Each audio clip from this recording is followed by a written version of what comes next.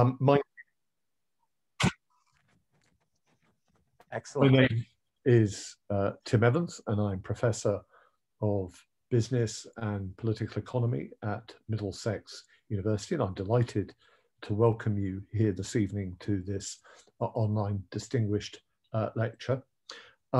It's a huge honour and an absolute delight to introduce our guest speaker tonight. But before I do so, can I start by thanking all my brilliant colleagues at Middlesex University for supporting and making these distinguished lectures the success that they have become. In particular, can I thank Christiana for all her amazing marketing, administrative and diplomatic skills and support. These events are made all the better because of her input, and I cannot thank her enough. Can also thank my colleague Anna Cipriano for her ongoing and visionary support, as well as our brilliant colleagues, people like Kim Raymond and others who are always encouraging behind the scenes. Right, I've known John now for several years, and where can I start? John is a very good friend, and like me, he's recently lost his father, and we were talking yesterday in preparation for this, the things that all that throws up. John is an African American by background. When he was younger, he was a highly accomplished athlete, and he's gone on to become a brilliant scholar, writer, and academic. He is now a professor living here in the UK. He's also a family man, and he is married, I believe, to a German woman. Unlike many Americans, he has lived and worked in all corners of Europe over many years. I think you've lived in all kinds of places on the continent for quite some time, and you've also done a lot of teaching and consulting in the Middle East in countries like Oman. Oman is a country I've also been to, and we talked about that, and I know you're extremely popular out there as well. For me, John combines a rich tradition, perhaps better recognized in countries like Germany, of the practitioner scholar. He's a person who has been there, he's experienced it, he's thought about it, and he's gone on to use all manner of academic frameworks, concepts, and second order constructs to gain depth, altitude, and powerful insights and reflections. So John, you have been hugely active in recent times. You've written a lot. You have a new book out that was out a little while ago. We were hoping, weren't we, to do this talk last year in person, physically at the university, but lockdown got in the way. Here we are. I promised you that we would do this. It is an absolute delight to have you. One of the things I'm hugely grateful for you for, because you're a professor and a professor in practice, is for the pioneering role you've taken with the Chartered Association of Business Schools in bringing a national network of professors in practice together. So without further ado, and to go to the formal title of this talk, The Perfect Storm in Sports 4.0, Today's Leadership is Not Enough for Tomorrow's Problems. One plea is, I wonder, John, before you get into the meat of your subject, and I know you're going to talk for 20 or 30 minutes, if you could share with us, because it is extraordinary, a little bit about your background, your journey, before you get into the scholarly stuff. So, ladies and gentlemen, yes, Grisby. Thank you so much. And again, I'd like to express my gratitude to Middlesex University. Thank you so much for the invitation, and to everyone out there as well. I know you're in different parts of the world, different time zones. You're probably going into Zoom fatigue or out of, depending on where you are. But let's start. Very top line, because some of the audience knows me for leadership mindsets in different industries, and they might not make exactly the connection. So very briefly, with sport, born in Denver, Colorado. At 4 years old, I'm on skis. At 10 years old, I'm racing. My coach got me into something called dry land training to maintain the physical activity when the season wasn't on. And I got into tennis and cycling. Subsequently, in tennis, I got good and ranked #1 in doubles. But that's not saying much in Colorado because you can only play tennis 3 months out of the year. So I was playing against, I played sometimes against, people from Florida and Arizona and California. My matches would be done like this in 20 minutes. When I left ski racing and tennis, I went to the University of Colorado Boulder, and Boulder at that time and is now, it's a complete mecca for professional sports. So I trained and rubbed shoulders with the cyclists from the 7-Eleven team, the first team, U.S. national team. I also with the first individuals who started the Ironman in Hawaii. So Dave Scott, Mike Pigg, Scott Tinley, Scott Molina, world-class swimmers. Where I remember one time I was working out in the gym with weights, and there's the world number 1 and 2 free world climbers coming up to me and going, "Oh, if you do a weight like this, it's not going to hurt your muscles." It was, and then you go for runs in clubs, and you'd see Rosa Moda, Alberto Salazar, and an incredible environment to be steeped in. I burnt out of that, and I left for Europe and for a student exchange in Spain. And and then I went to do my master's in the Netherlands, moved to Barcelona, where I was doing some consulting for about 8-10 years, moved up to the UK, and I met, that's 2005, and I met a very prominent figure in the performance coaching industry, Miles Downey. He wrote a book, second best book, most selling book in executive coaching called Effective Coaching. And this is where the crisis begins, and where the idea of the mindsets come in leadership. We visited and delivered into many organizations and industries, including sport. And I had this dilemma because every single organization, and including in sport, so we would go to, professional clubs, they had a different definition for performance. Everyone did. And they would use different methodologies and different training techniques and different approaches, as well as leadership. And I became confused. And so there starts my dilemma and really exploration into uncovering why leaders think differently, why performance is considered differently in the US to the UK. I mean, there's a huge difference. It may not seem like that on the surface level, but massive difference, especially if you go to college. I talk a lot about the college system in the US. There's none other like the college system in the world. Billions of dollars in revenue. And you go to other countries and it doesn't exist, but that is a life condition, particular life condition of that country. So this is where we start. And if I'll share the screen, the moment, can you see the screen? Yes? Yes. Excellent. So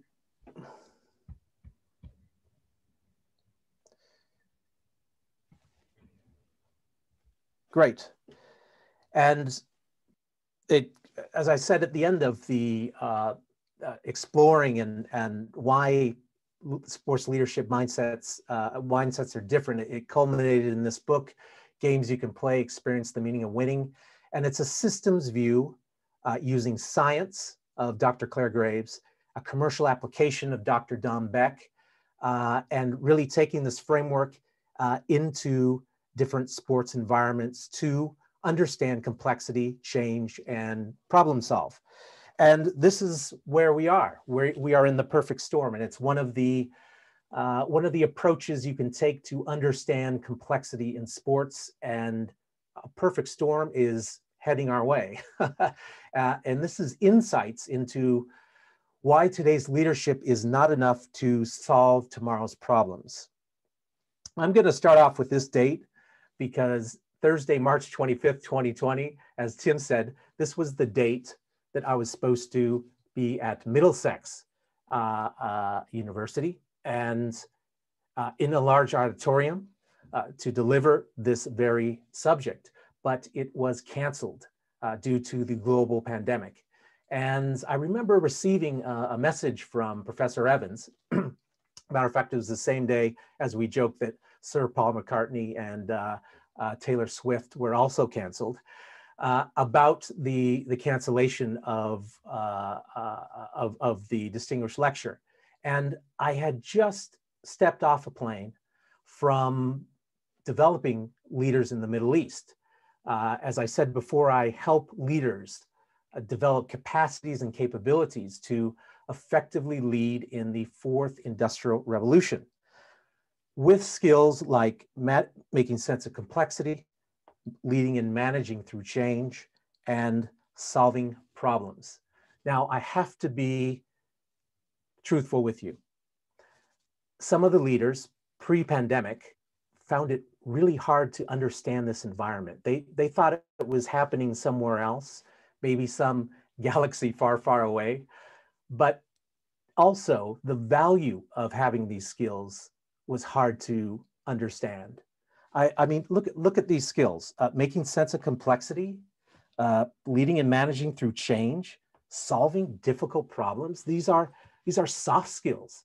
But throughout the pandemic, I start to get a slow tsunami of calls and emails with people asking me questions and saying, listen, I really understand 4.0 now and the value of the skills.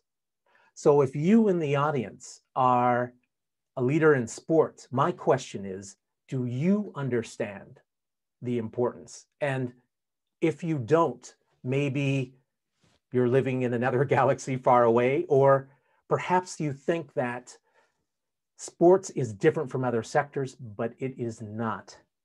So my intention really is to help raise awareness so leaders in sport can be effective and do the things that they need to do within leadership: organize, operate, perform, direct, develop, manage, train, compete, and yes, why not win?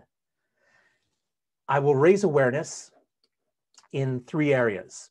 We will explore what is Sports 4.0 exactly, why the pain and impact on leadership, and how to prepare and shift leadership mindset to effectively lead in that environment. After each section, I'm really interested to understand what the audience is thinking. So we're going to take a poll and we will cover those answers in the Q&A post-presentation. So let's start. What is Sports 4.0? The fourth industrial revolution in business and industry, for a lot of people, including myself, it's super cool, right? There's technology, artificial intelligence, breakthroughs. In fact, there is a program on CNN called Saved by the Future, where it looks at how technology will enhance our lives. But I am afraid that the 4.0 environment is a lot less glossy with a lot more pain. The scientific fundamentals of Sports 4.0 or any industrial revolution is a shift in life conditions.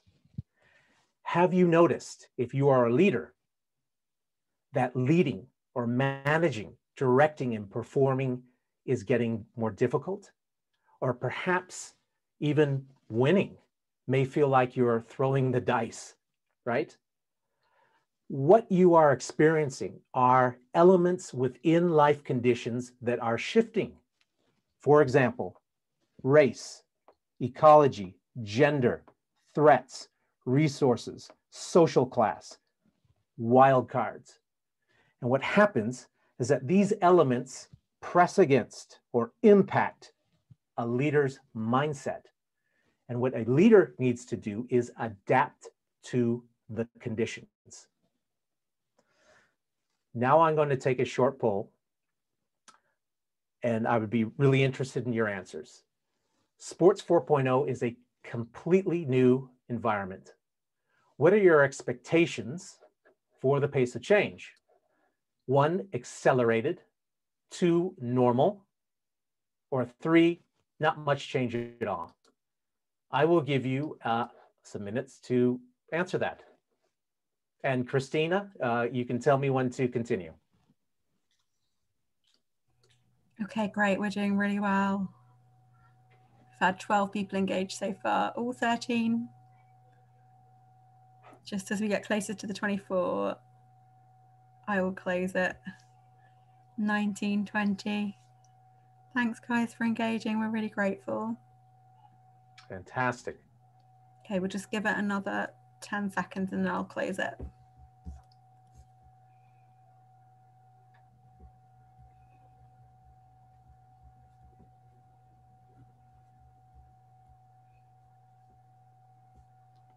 Okay, just about to close now.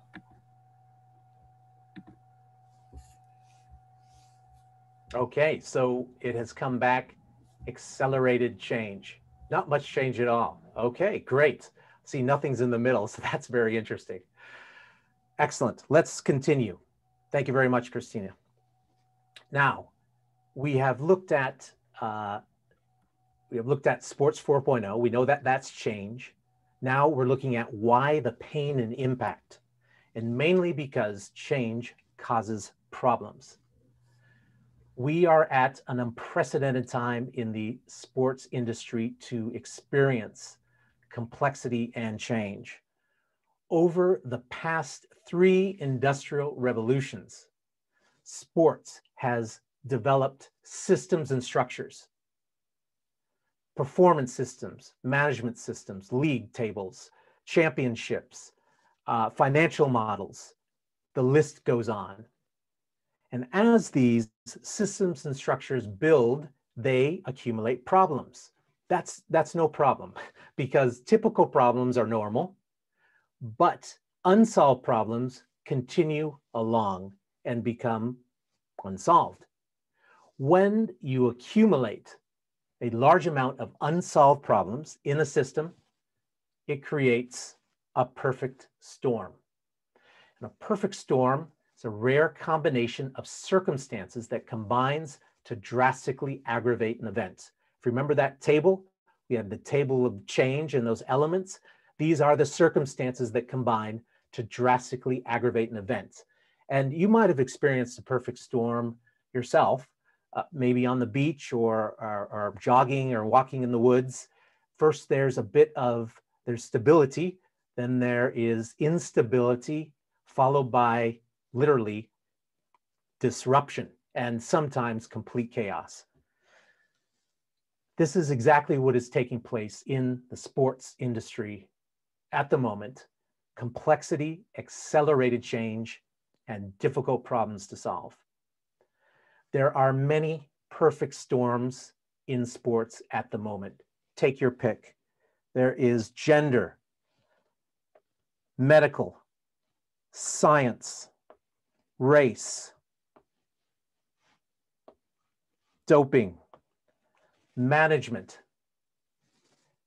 If you type perfect storm in sport or perfect storm and your particular sport into any search engine, you will find a list of perfect storms that are here and now, and that's some that are emerging on the horizon. Many people think that COVID is a perfect storm, and it's not. It's a change accelerator. So it accelerates change and it exposes unsolved problems, and it actually creates new problems multiplied 2 by 4 times. Now, I'm interested in your thoughts on change. Change causes problems, as we know. How is your sport or industry coping with problem solving? You think it's one, coping effectively, coping normally, or not coping well at all? Christiana, I'll hand it over to you. Hey, thanks everybody again. We're really grateful if you engage in our poll so we can see what your thoughts are. Brilliant. We've got 11 so far. 15. 18, 19. Brilliant. We'll just give it another couple of seconds and then we'll stop. Great. Okay, we'll stop there.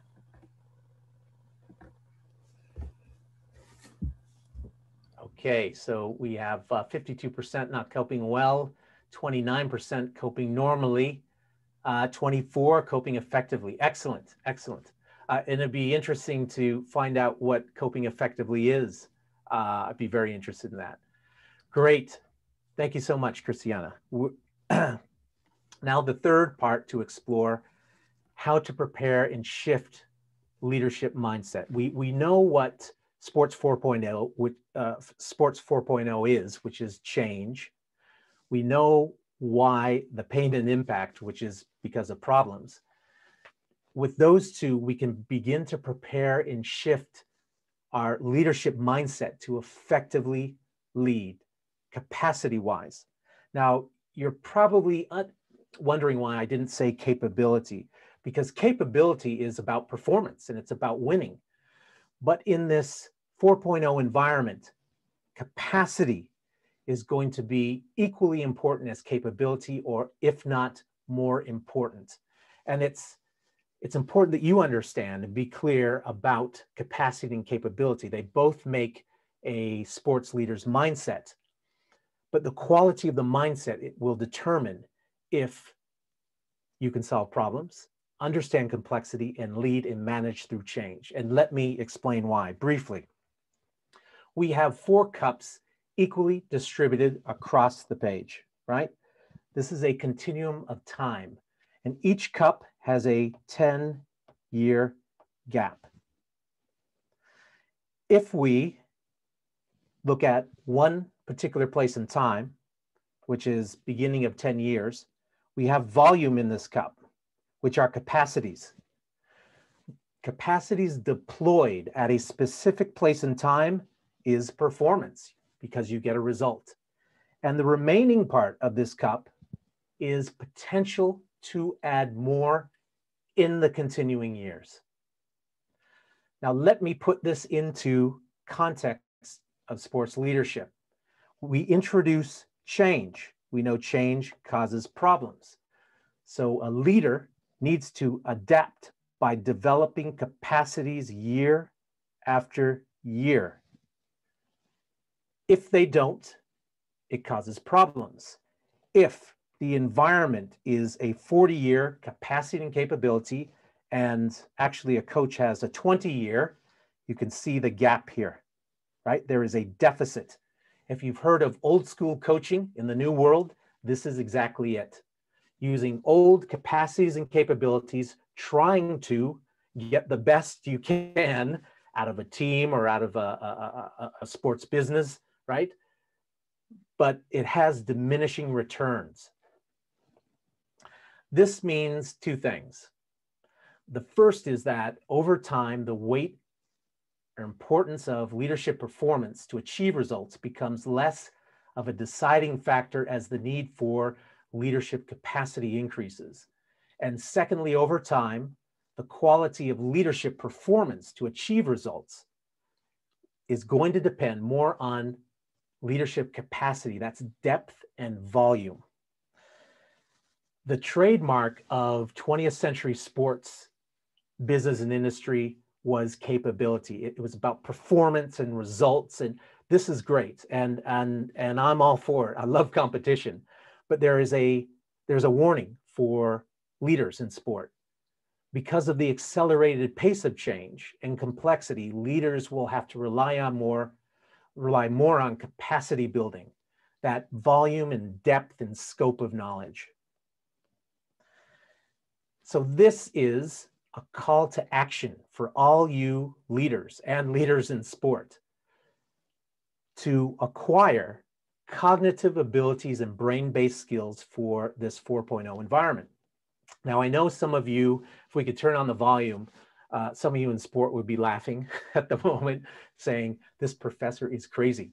cognitive abilities and brain-based skills. Sports is not business, but you will be surprised that sports are now introducing the idea of studying business, leadership, and management skills along with the technical, tactical, and technical aspects of a sport. This is an example of a player development project. It's a great resource for coaches in English football. They're based in Australia, and I took this off the blog when they were recommending what should coaches study or what should they do to develop themselves. These are business skills. Now, these cognitive abilities and brain-based skills seem to be common among other industries and organizations, and they seem to coalesce into about 9 skills recommended by the World Economic Forum for Next Generation Leadership. And these skills are active learning and learning strategies, creative originality and initiative, critical thinking and innovation, complex problem solving, leadership and social influence, emotional intelligence, judgment and decision making, people management, and cognitive flexibility. The last poll. I'm very interested in your thoughts on cognitive abilities and brain-based skills in the 4.0 environment to effectively lead. How well do you think leadership in your business and industry is prepared? Do you think it's prepared and ahead of the curve, just maintaining, or not prepared and behind the curve? Over to you, Christiana.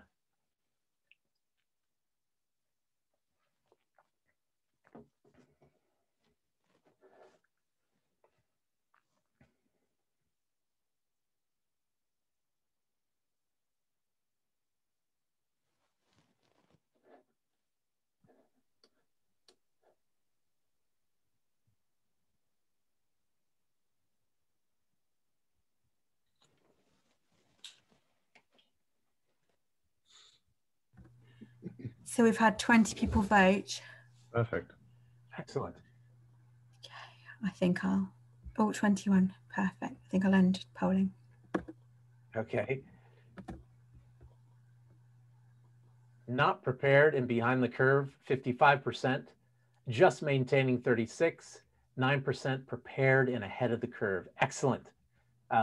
Very interesting numbers as well. It'd be really interesting to speak around these percentages and find out what they are specifically. Excellent. We have 2 more slides heading into the end here. When you next step into your leadership role, I would like you to think about this quote.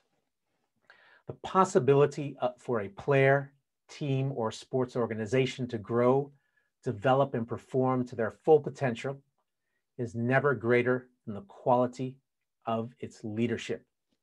The quality is mindset, capacities, and capabilities, and the leadership is yourself.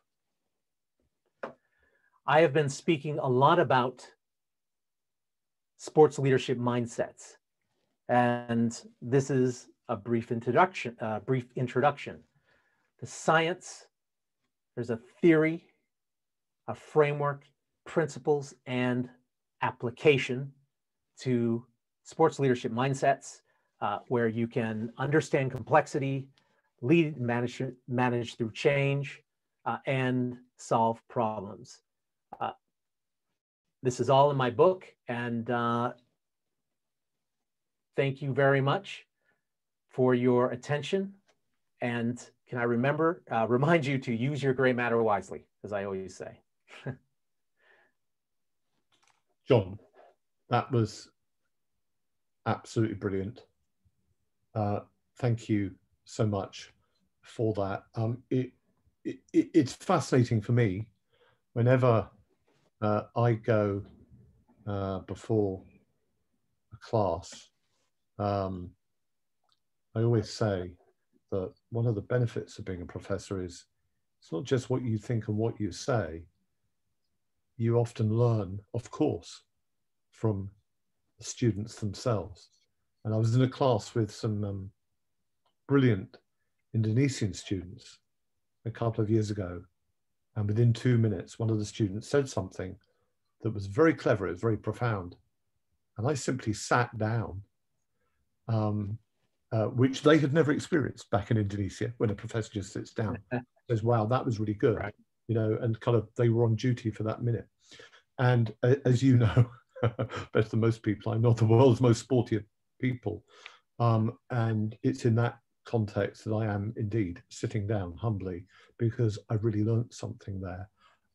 And it sounds really dumb, and I don't mind sounding dumb occasionally, because they made me a professor. And I'm quite happy to say, you know, I've made a mistake or whatever, but it is ridiculous, isn't it? Through you and through listening to you and through learning from you, I just step back and I reflect on just what an enormous business so many sports have become.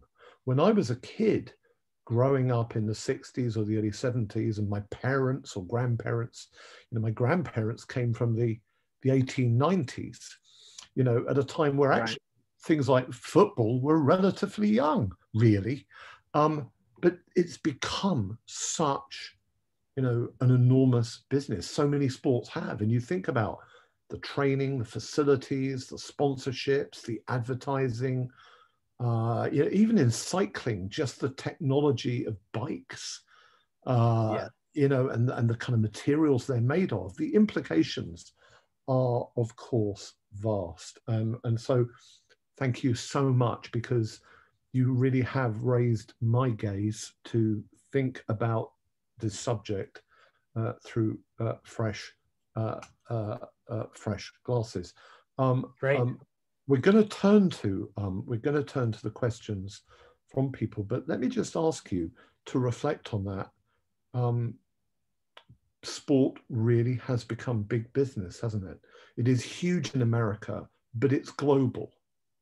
Yes, it is. I think what's interesting about that is the expressions are different in different countries. So we have the U.S., which, as I say always, has this enormous amateur system. It's literally a conveyor belt.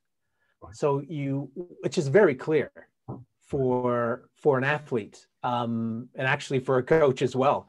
If you start in high school, there are areas in, for example, Texas in the South that are steeped in football. They have high schools have their own cable network that just, you know, an old cable network that just produce these games, that show the games.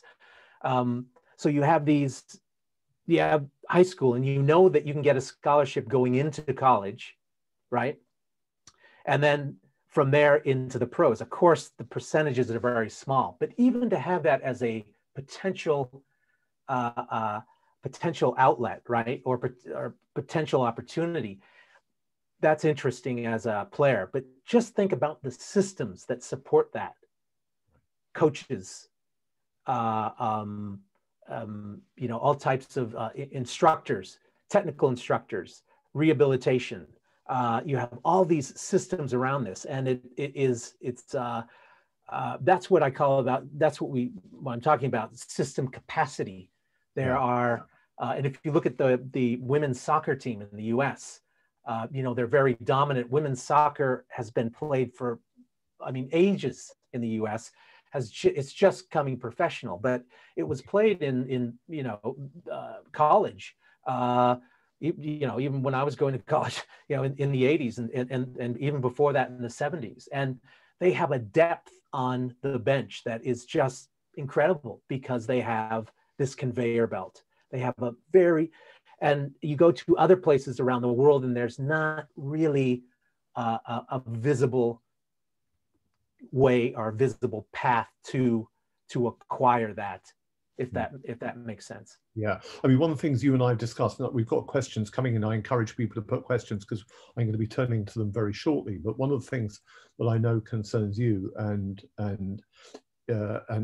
concerns me is, for example, the whole issue of BAME communities, and to what extent, even if you do make it big in sport, and there can be huge sums of money attached to making it big, to what extent are you prepared for the kind of the riches, the stardom, you know, the whole psychological baggage that can come with that? And, you know, business might be good, and you might have elements of good management and leadership, but when it comes to pastoral care or looking after people, I mean, I think there are moments where, to put it in a British context, some of the things you say and others say means we're almost living in those areas, almost in a Dickensian world where people really are not looked after.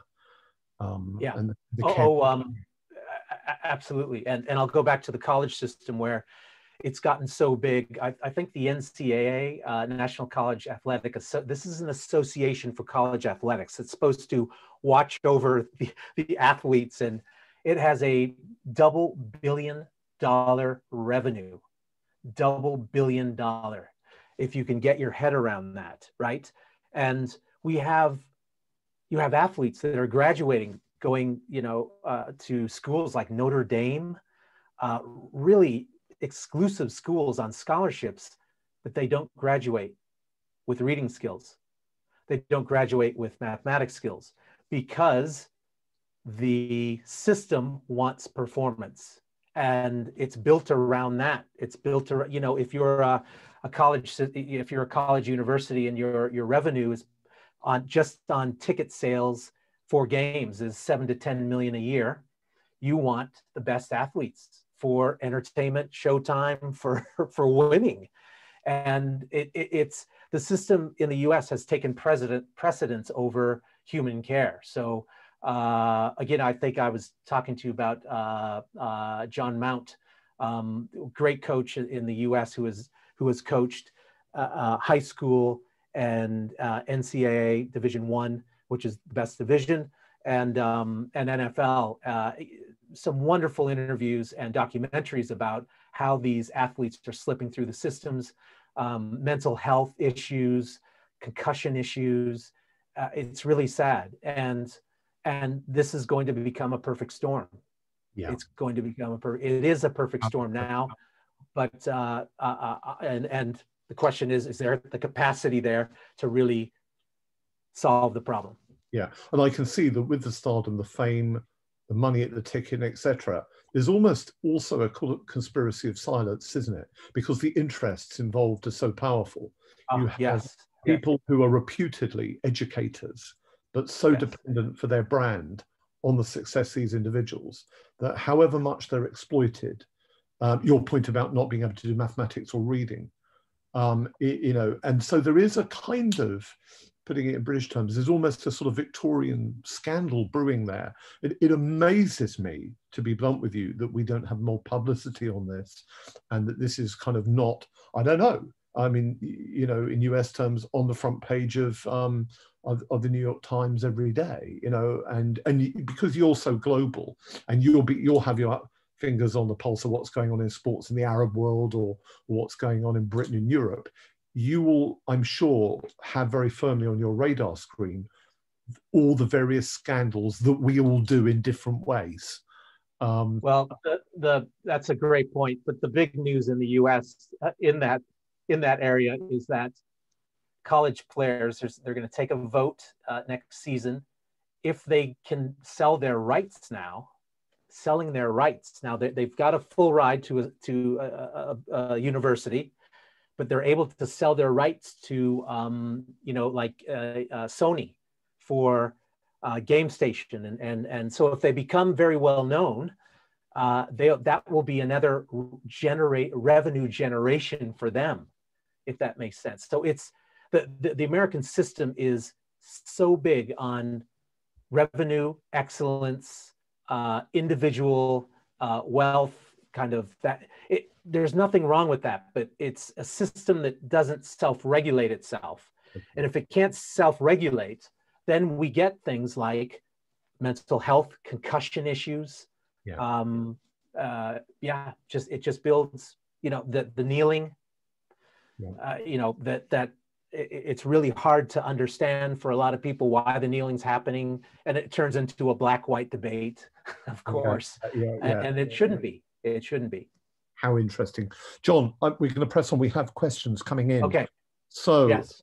Graham, to panelists, if the quality of the leadership is going backwards or stuck in a rut, what does that say about the culture of the sports organization or the expectations of the fans and individuals who want to win consistently? Wow, that's a big one. Thank you, Graham. Well, first of all, the coaching or the leadership doesn't go backwards, it just stays. So maybe at some point it had capacity and the capability to do something, whatever it was, maybe win. But what happens is that life conditions change and move on, and it's up to the organization and the coach to develop that capacity to continue. The idea of winning all the time, really interesting. In the 19th and 20th century, and actually now, if you look at the management crisis in English football, it's about winning. And if you don't, you're out.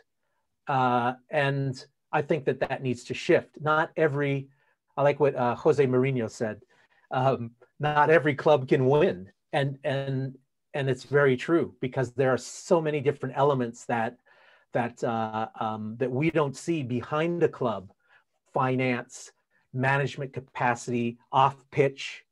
Then there's the on pitch. It's literally having to organize these elements in a way that you do get wins. I mean, and then you get, you have the types like Sir Alex Ferguson that is out of this world, that, but that's 1 in a million. And there are other coaches like that, but there needs to be another way to really look at the quality of leadership and coaching other than winning.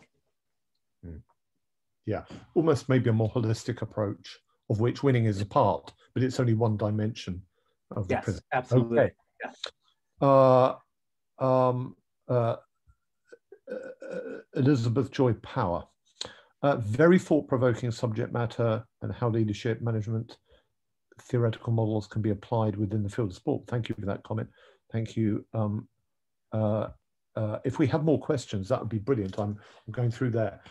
John, my question to you is: you're describing individuals at the heart of these sports, people who love their sports. We've touched on exploitation, and we've touched on the bad things. You've touched on mental health, BAME issues. You mentioned gender issues. You produced that wonderful, almost periodic table earlier, which you highlighted.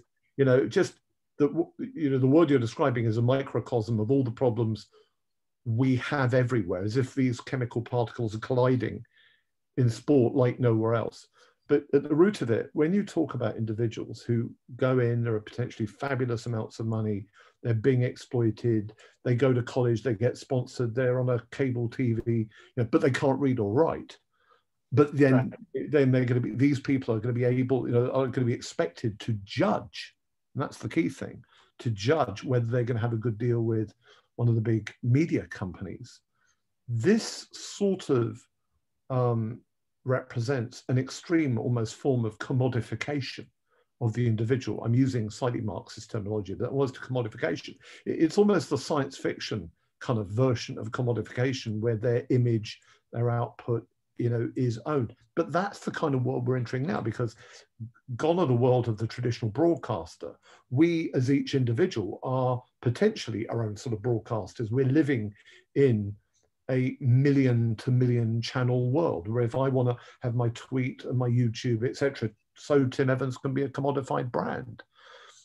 That's okay if you're John, because John, is a highly educated, guy who's very successful. But if you're, perhaps a young person without experience or without the education or the backup to be able to make the judgment calls, then how on earth can you do this? So I have to say, there is a side to your talk where I'm quite shocked by not only the collision of so many particles, because I didn't fully appreciate it, but also this extreme commodification and this really dark, dangerous rapaciousness, which can clearly, utterly destroy people. Yeah, it's really interesting. I think the U.S. is a culture individualistic where that can easily emerge. And I think in other places now, well, now with social media, you know, have these social media influencers, yes. and I think it's starting to emerge in other places. But in sports, because it has so much behind it, it's just accentuated. It's multiplied, and it's interesting though, because you go to other sports, Welsh rugby, right, or the All Blacks, and there's more of a collectiveness there. And that's a really interesting, that's interesting to look at, especially that, and that type of sports leadership mindset within that. So you could, I know that there's a comedy series with a US football coach coming over to England to coach. And it's a, you know, it's a funny one. I think it's called Ted Lasso or something like that. Okay. It's comedy, but I think it would be very hard for an American coach to understand the elements of the culture here, okay. Because it's steeped in, you know, it's very deep, especially the rugby world. Okay. And is there a greater sense of solidarity, John? A greater sense of the team transcending the individual, in a way? Yeah. Yeah. You know, it's rather like it being in the army, isn't it? In the army, or the military, I guess you're taught the unit is greater than the individual. Is there some sort of intrinsic sense of collectivity and solidarity that are embedded in, for example, Welsh rugby, that you just don't find in some parts of the world, particularly the individualistic bits of the US? Yeah, I definitely think so. And okay. And one, we can look at the life conditions in Wales and how those emerged and how that, you know, integrates within Welsh rugby and the history, and same with the All Blacks. And there's a collectiveness there. A US coach asked me, how can we be like the All Blacks? I want to be like the, you know, that tribal, and you know, that tribal spirit. And I said, well, you know, you got to wait for a couple hundred years to build that. it's you can't make that in a season, especially when a player, if you're a star player on a team in the pros, you get your own plane. You take your own plane to games. You don't go with sometimes you don't go with the regular team because you're a star. And there's this, which, you know, it's just a different mindset. It's not bad or good, but it's just what it is. I think one of the biggest factors in why rugby has maintained this collectiveness is because there hasn't been a lot of cash injection. Cash, finances changes a lot. Yeah. When you start seeing the numbers on sponsorship, the numbers in you know, TV rights, it gets really crazy, and that kind of it's a really good developer of a system, but if that's not self-regulated, it's out of control. Yeah. Another question is, you're a professor, and you're a professor at another British university at Bedford, and you know that we at Middlesex, we have the London Sports Institute, and we do a huge amount of work in the sports sciences. We have, you know, great partnerships with our neighbours at Saracens, and we have great facilities and all the rest of it. But whenever societies, particularly industrial societies, have faced problems, often the academy has had a huge role to play. You know, you can have all kinds of powerful people in opinion forming circles. You can have advocates on your side. in Congress, the House of Lords, House of Commons, wherever you can, in politics, you can have journalists who understand these problems, who get it. And you can have people, of course, in the world of management. But often when societies face huge problems, and we saw it with the vaccine and the way Oxford University, for example, has played a global role in that area, it's something they're very strong on. A lot comes down to the academy. And well, within academies, it comes down to people like you, me, and our colleagues and all the staff, as well as the students. So my question is, what role does the academy have? And I don't simply mean British universities or American, but as sports science spreads and it, you know, and sports are increasingly studied at universities right around the world, along with communications, media, these are important subjects because they take up huge amounts of resource and time and our thinking. So it's quite right they should be embedded within curriculum opportunities. But what role do you think the academy has to help us, if it's possible, err away, get off the beach and out of the woods of your perfect storm just in time? Or if there is a perfect storm and it's all thrown up in the air and there's lots of debris, to what extent can they be part of a rescue party? How do you think of it, I suppose?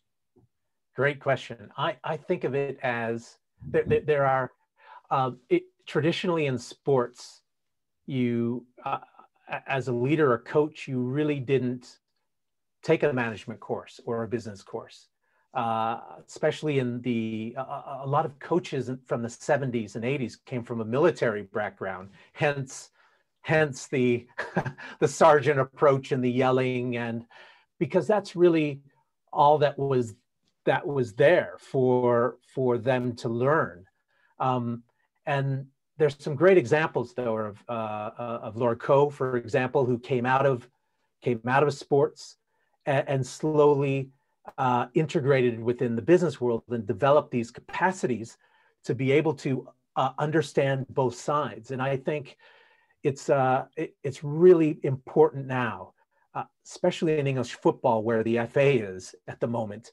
There's not a lot of education, as in business and leadership, that has gone on to support that. There's a lot of, you know, get your badges, technical, tactical, etc., and then then you're dumped in the deep end. But in other sports, there's that supportive net there of the business side, of learning how to have a critical conversation, learning how to control your temper, or etc. So I think academy has a role in helping sports see where those deficits are, where the support is needed, where the develop is needed, and really make practical. Sports people they have a hard time sitting down and doing the kind of academic work, and it needs to be practice-based. It needs to be practical for them to try it out, to be able to. So it's actually a different kind of curriculum as well. As you know, the curriculum, the traditional educational curriculum of sitting and learning and taking notes, and you know that's slowly diminishing. And so it's the practice-based support in skills where there are gaps. Brilliant. The last question, the very last question, has to be to strike an optimistic note. Yes. And, you know, give us some reasons to be cheerful. Humanity has a great history of coming through all kinds of storms and crises. You know, I mean, I look back at the last century, I look at the world my grandparents, you know, kind of lived in. You know, they went through the First World War, the Second World War, the Cold War, you know, the atomic bomb in 1945, but they also saw the development of radio and TV and aeroplanes, and they saw humanity landing on the moon, and they saw the end of wars and of Germany being recreated and becoming an economic and social power, and the same with Japan. You know, however bad it gets, there's always reasons to be cheerful. And I'd like you, if you will, perhaps maybe to be cheerful, but maybe paint some pictures about what good can come from us overcoming all these things. Because we all work and we all do our best in life. but we actually don't work for money. Money is a means. What we do at the end of the rainbow is we like to watch TV, go to the theatre, enjoy our sports, have leisure, do sports ourselves. So your entire field, you know, of your passion, your history, your study, what you write about, what you talk about, you're lucky in the sense of you get to talk about the gold that's at the end of all our rainbows, the stuff we work to go and do or see. So can you give us some cheery conclusion about why it'll all be all right in the end? Yes, I wrote, the last chapter of my book is about knife crime. Okay. And I explain how sport is, forgive me if anyone's religious out there, but sport is as, it's a huge healer. And I actually wrote in my book that it's a bit of a developmental conveyor belt. So at developmental parts in a human's life, when they're young and starting to grow, there's certain things that you can do with sports. Sports are fun, it's playful, it's natural. And if you can build these into a system, for example, solving knife crime, there are some great examples of boxing clubs, right? Getting kids off the street, getting them away from drugs. And it's a natural way of a teen to get out the stress and feel good about themselves. And so I think sport is a healer. And it's a great tool. We just have to know how to use it as a solution and where. I think it was about 2 years ago when I think the government cut basketball out of the whole entire maybe curriculum, or and you think, you know, okay, fine, professional, let's forget about it. But basketball is so easy to do. You put up a hoop and you start playing, bouncing a ball. It's like kind of like soccer, right? You get a pitch and a ball and you start, and taking that or taking a sport into areas where are deprived, where there's a high rate of crime. It can be used stealthily as a solution to get people on, to move them on. And if you read a lot of biographies of famous sports people, it's exactly what happened. They started, they had mental health issues, they had depression issues, or family issues, and they just focused on something that they could move their body with, getting into competitions, training now. So it's kind of like it's a pathway, developmental pathway, because each time you're doing something to improve. And that's my happy note on sport. John, thank you so much. You've been beyond brilliant. It's been an absolute pleasure and a delight. And as always, whenever you and I get together or we talk, and we're going to get together for lunch, we hope this summer, I always learn so much from you, and I'm so appreciative. And you might not be particularly familiar with Middlesex University, but we are one of the world's most leading 15 diverse universities. We have, as I've mentioned, a brilliant London Sports Institute, which I think is very highly regarded. And so many of the subtexts and the themes that you've articulated so brilliantly tonight chime with the whole ethos and spirit of what we are about. So it has been an absolute delight to host you. Can I also, again, thank Christiana, who I think you and I, John, will agree, has been beyond brilliant at supporting us through this and making all of this happen in such a seamless and brilliant way. And all my colleagues, Anna Cipriano and Kim Raymond, and so many others behind the scenes. I'd also like to say, and I'm just going to whet people's appetite with two things. Towards the end of April, and we'll be sending details out about this shortly, we hope to have Will Page talking about Tiger Economics. Will is the former chief economist at Spotify. That's a brand that is certainly beloved of my daughter and of younger people, and I'm getting to grips with it myself. So it'll be great to have Will talking about economics and his recent book. Sorry, it's Tarzan Economics. Sorry about that. And also, and John, I hope you would come back and maybe listen to this later this year. And I'm not going to name the person just at the moment because it is being confirmed, but we do hope, and I bracket expect, to have a very dear friend from Qatar speak, who is actually the key organizer of the Football World Cup next year. And he does an awful lot on global media. He was recently interviewed by CNN.